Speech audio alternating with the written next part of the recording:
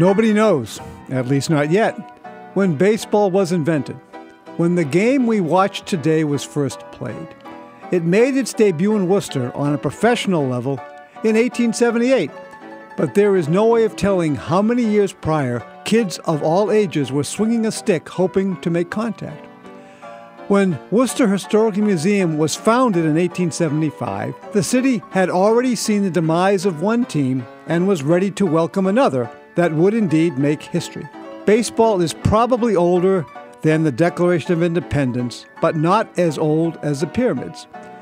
And its family tree has many trunks and branches. The game of baseball, as played in and around New York City in the 1840s, would be recognizable as the game of baseball played at Polar Park in Worcester in 2021. More than any sport, baseball has a history that tends to come full circle. Our Worcester Red Sox are direct descendants of the Pawtucket Red Sox, who, in 1981, played the longest game in professional baseball history, 33 innings. That was the longest professional game, but not the longest game ever. That was played in Worcester in September of 1860 between the Unions of Medway and Excelsiors of Upton at the Agricultural Fairgrounds off Seaver Street. It began on September 25th and ended on October 5th. 172 innings in 21 hours and 50 minutes of interrupted playing time. Upton won 50-29. Historically, New England's version of baseball was somewhat different than New York's. But when the sport finished being refined in the not-so-big apple of the 1840s, it rapidly took over as the game, and in the Northeast evolved from hobby into obsession. The Civil War helped spread baseball, and when it ended, the game exploded. Central Massachusetts rode that wave of interest with a collection of amateur ball clubs, and by the spring of 1878, the city joined the ranks of professional baseball when the Live Oaks of Lynn moved to town. The Live Oaks were dead by September, but in 1879, the Worcester Baseball Association was formed. Led by manager Frank Bancroft of Clinton, it put a team in the National Association, the leading minor league in the country, and used the driving park inside the agricultural grounds for a home field.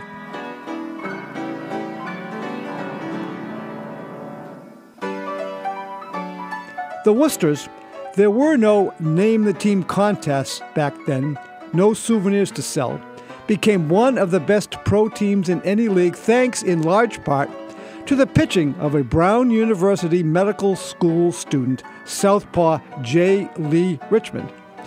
Just like today, a good baseball player can make more money than a good doctor. So Richmond went into baseball rather than medicine, at least at first. As a junior, he pitched Brown to the National College Championship in 1879, then moonlighted with the Worcesters in the summer. He threw 2 no-hitters, one against Chicago of the National League, later to be known as the Cubs. The Worcester's success in '79 led the National League to change its rules for admission. Worcester was not a big enough city by itself to permit the city to join. Bancroft would run the team, and Richmond, when his college days were over, would pitch for it. On Saturday, June 12th, Richmond beat Cleveland 1-0, throwing the first perfect game in baseball history. Since it was the first, nobody knew how rare the feat would become, and it was not called a perfect game. One of the Cleveland outs was a 9-3. Bill Phillips singled to right field, but Worcester's Lon Knight threw to first before Phillips could get there. The Worcesters finished 5th in 1880, then tried to save money by getting rid of Bancroft. The team finished in last place in both 1881 and 82, then was expelled from the National League. Despite their artistic failure, the Worcesters were not just the first team to win a perfect game. They were also the first team to host a doubleheader and played before a crowd of just 6, the smallest crowd ever for a Major League game that admitted fans. Richmond was with the National League team for all 3 of its seasons. but his arm got burnt out early and his career was short. He was the highest paid player of his time at $2,400 a year, but unlike today's stars, had to make a living after baseball. He returned to his native Ohio and went into medicine, then education. His legacy lives on, though. Just off Seaver Street, on the former campus of Becker College, there stands a granite monument on the site of where Richmond stood, the driving park mound, when he threw the first perfect game in baseball history.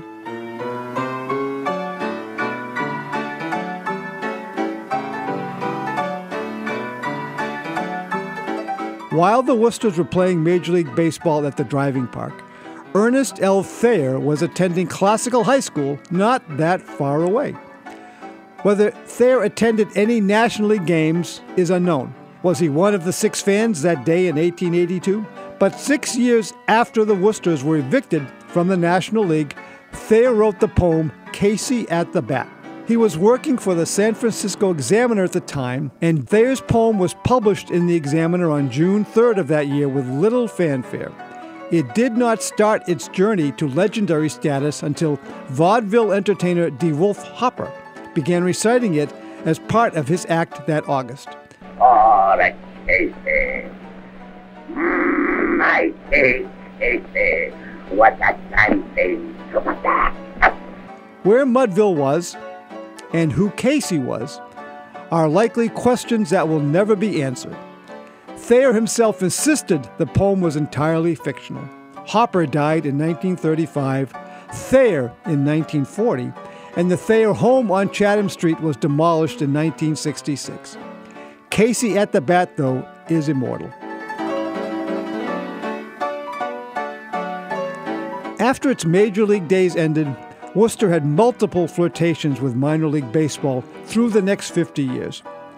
The city had a AAA team in the Eastern League, later the International League, at the turn of the century. It featured several fine players, including outfielder Jimmy Sebring, who was with the Pittsburgh Pirates in 1903 and played in the first World Series. The Boston Americans won that World Series, but Sebring hit the first ever home run in a World Series. Worcester's AAA team had various unofficial nicknames, the Farmers being the most popular, and played at the Oval on Coburn Avenue. It was a lousy ballpark, built mostly for track and field, and at the far eastern end of the city. The team played from 1899 until 1903, when it moved to Montreal in July. The Farmers' various owners all blamed the Oval for their problem attracting fans. In 1906, Worcester resident and future Hall of Fame member Jesse Burkett bought the Concord franchise of the New England League and moved it to his home city. He built a ballpark on Shrewsbury Street, Boulevard Park, and his teams won the New England League pennant every year from 1906 to 1909. The city had teams in Boulevard Park through 1925 when the Panthers, managed by another future Hall of Fame member, Casey Stengel, finished third in the Eastern League. The Panthers moved to Providence in 1926, and Boulevard Park was badly damaged by fire. The city had low-level teams in the minors in 1933 and 34, but that was it for pro baseball until the Worcester Tornadoes came to town in 2005.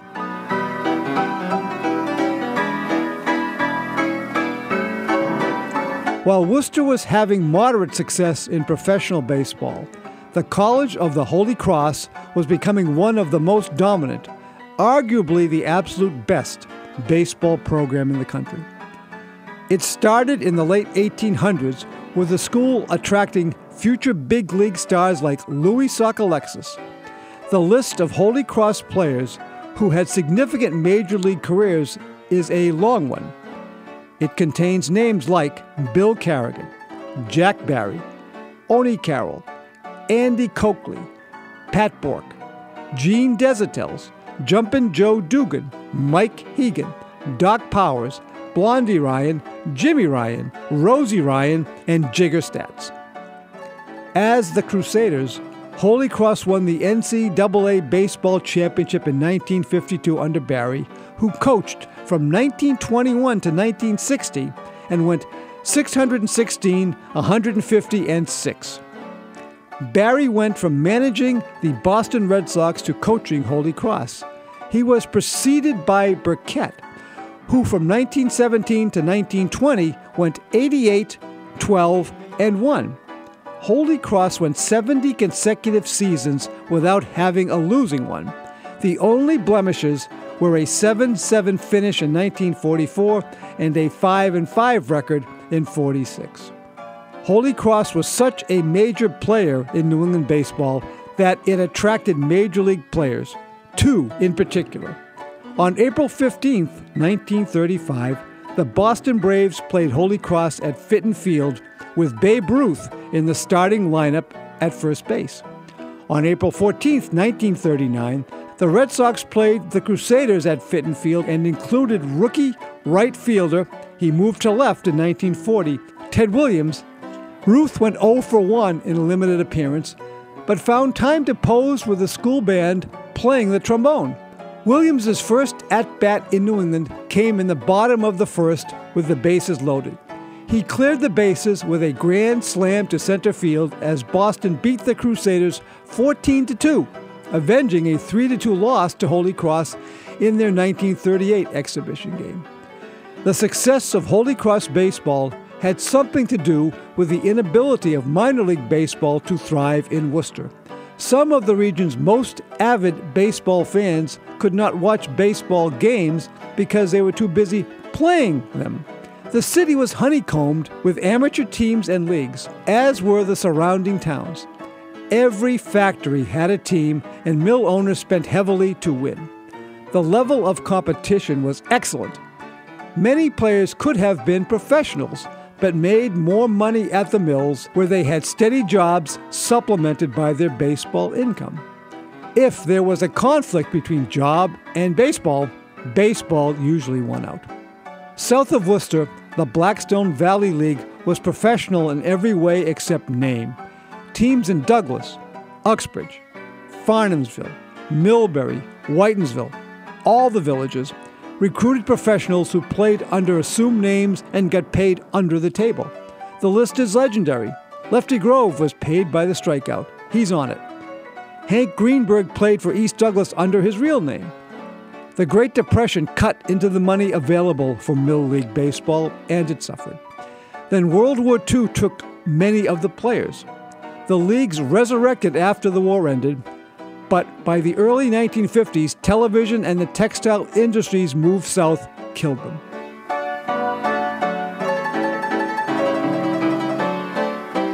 Professional baseball, which ended in Worcester in 1934, returned with the birth of the Tornadoes. They were a professional team in the Can-Am League, unaffiliated with Major League Baseball, and upgraded Holy Cross's Fitton Field, then renamed it Hanover Insurance Park.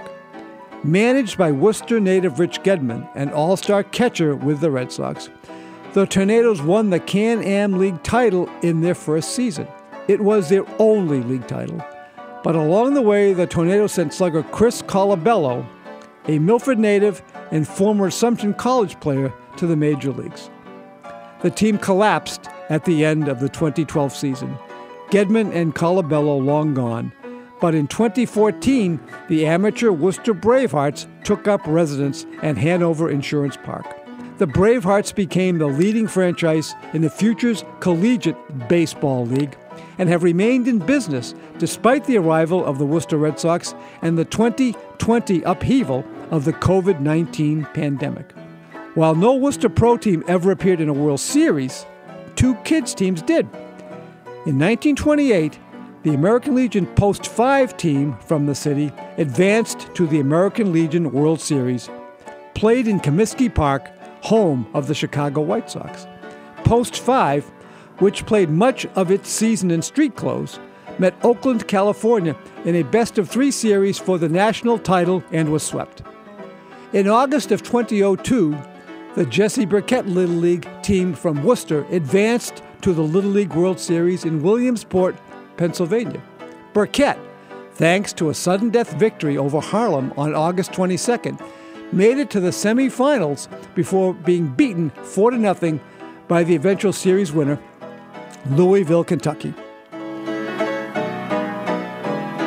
Baseball in Central Mass has featured legendary players as well as teams. Richmond was the first, although not a native. He was a teammate of Arthur Irwin, a shortstop for the Worcesters, and reputed to be the inventor of the baseball glove, as well as a bigamist with families in Boston and New York. The Farmers featured Worcester native Bill "Kitty" Bransfield, who got his start in the city's mill leagues and went on to become one of the National League's most reliable and beloved players of the early 1900s with the Pirates and the Phillies. Honest John Anderson was a contemporary of Bransfield's, also a National Leaguer. Anderson is listed as the only Norwegian native to play Major League Baseball, but his family settled in Worcester when he was very young, and Anderson spent most of his life in the city. Of all the Central Mass contributors to baseball history, Connie Mack was probably the most significant. Born in East Brookfield in 1863 when it was still part of Brookfield, Mack was a major league catcher turned manager and owner of the Philadelphia Athletics. His A's teams were the best in the early years of the American League. He managed for 50 years, still the longest tenure in big league history. Barry was Mack's collegiate equivalent, and it was Mack who originally signed Barry out of Holy Cross. Barry spent most of his adult life living in Shrewsbury in a house with an image of baseball bats cut into the shutters. Billy Hamilton is, like Mack, in the Hall of Fame. Hamilton grew up in Clinton and played minor league baseball in Worcester, where he settled with his family. He was considered to be the best base runner of his time, thus the nickname Sliding Billy Hamilton. Wilbert Robinson, a catcher, grew up in Hudson when it was still part of Bolton. Robinson was best known as the longtime manager of the team that became the Brooklyn Dodgers. He was so connected with baseball in Brooklyn that the team's nickname was the Robins when he managed them, winning 2 National League pennants along the way. One of Robinson's players in Brooklyn was Casey Stengel, who, as his playing career neared its end with the Boston Braves, was assigned to the Braves farm team in Worcester as player, manager, owner. He did a great job, and at the end of 1925, got an offer to move up to a higher level. In order to do so, Stengel fired himself as manager and quit as owner. He is in the Hall of Fame also, mostly because of his time managing the Yankees. Gabby Hartnett is considered to be one of the best catchers ever to play the game. He grew up in Millville and was discovered playing shop league ball for American Wire and Steel. From there, Hartnett was signed by Jack Mack of the Eastern League Worcester Boosters in 1921, then purchased by the Cubs. He spent most of his career with them. When the Red Sox and Mets played in the 1986 World Series, 2 Central Mass players had key roles. Boston catcher Rich Gedman, who grew up in Worcester and starred at St. Peter Marion, had achieved all-star status in the American League. Gedman started all 14 postseason games for the Red Sox that year and homered in both the ALCS and World Series. Ron Darling, who grew up in Millbury and played at St. John's, won 136 games in the major leagues and went 1-1 with a 1.35 earned run average in the World Series. Burkett came to Worcester from his native West Virginia to play minor league baseball in 1889. He met a local girl, got married, and stayed in town for the rest of his life. Burkett was a Hall of Fame outfielder who became a great minor league player, manager, and owner, as well as baseball coach at both Holy Cross and Assumption. Pitcher Al Javery from Oxford was a workhorse for the Boston Braves. Javery led the National League in innings pitched with 303 in 1943 when he went 17-16. He worked 254 innings in 1944. Then his arm gave out, and his career was done by 1946. Javery did not stop throwing, though. After retiring from baseball, he became one of the best candlepin bowlers in New England. Northborough's Mark Fidrich was the best pitcher in baseball in 1976, the memorable year of the Bird. Fidrych went 19-9 for the Tigers, led the American League with a 2.34 earned run average, won the Rookie of the Year award, and was second in the Cy Young voting to Jim Palmer. Fidrych started off 1977 equally well, then hurt his arm and was never the same. After retiring from baseball, he settled back in his native Northborough. Hugh Bradley of Grafton played minor league ball for Burkett, then moved up to the Red Sox.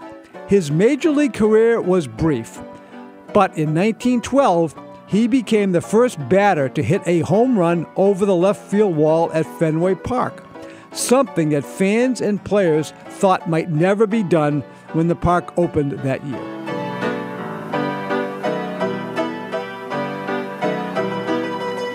Central Mass has contributed 3 well-known umpires to baseball lore, including Honest John Gaffney, Bill Summers, and Steve Palermo. Gaffney lived in Worcester from age 11 until his death and was called King of the Umpires. He is credited with several umpiring innovations, including the use of protective equipment and stationing umpires behind home plate and in the infield when there was more than one.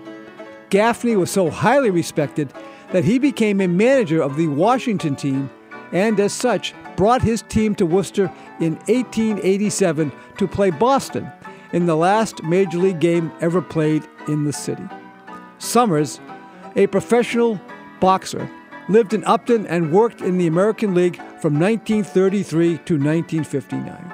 He is best remembered for being the umpire who called Jackie Robinson safe, much to the dismay of the Yankees, when he stole home for the Dodgers in Game 1 of the 1955 World Series.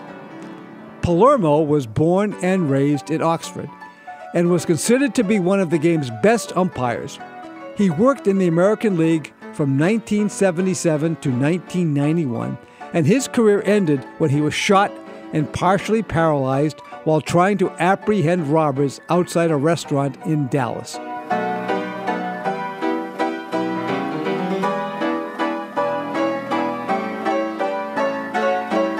So here we are, some 118 years later, with AAA baseball back in Worcester. The game is trying new rules, new approaches to attract modern fans, but in some sense, baseball is like Hyman Roth of The Godfather, dying of the same heart attack for 20 years. Its potential demise has been predicted for decades. The game is too long, too expensive now, or so it is said. But in 1969, with the best tickets in the ballpark going for $3 and games lasting about 2.5 hours, attendance averaged about 14,000 a game. In 2019, with the best seats selling for $100 and up, and games lasting 3 or more hours, attendance averaged about 28,200 a game.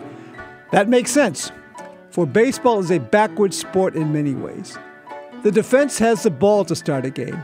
A 400-foot fly ball can be an out, and if a batter swings at a strike 3 that is so bad he can't hit it and the catcher can't catch it, he reaches first base.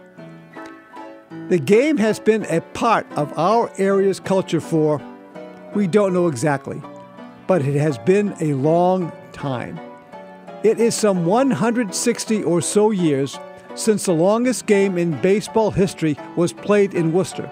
Now, the team that played the longest game in professional baseball history 120 years later calls the city home. The Worcester Historical Museum is only a year older than the National League. It preceded professional baseball in this city by 3 years, Major League Baseball by 5 years. It has been the happiest of marriages. No game other than baseball has provided such an array of artifacts. Bats and balls, caps and gloves, programs and pictures.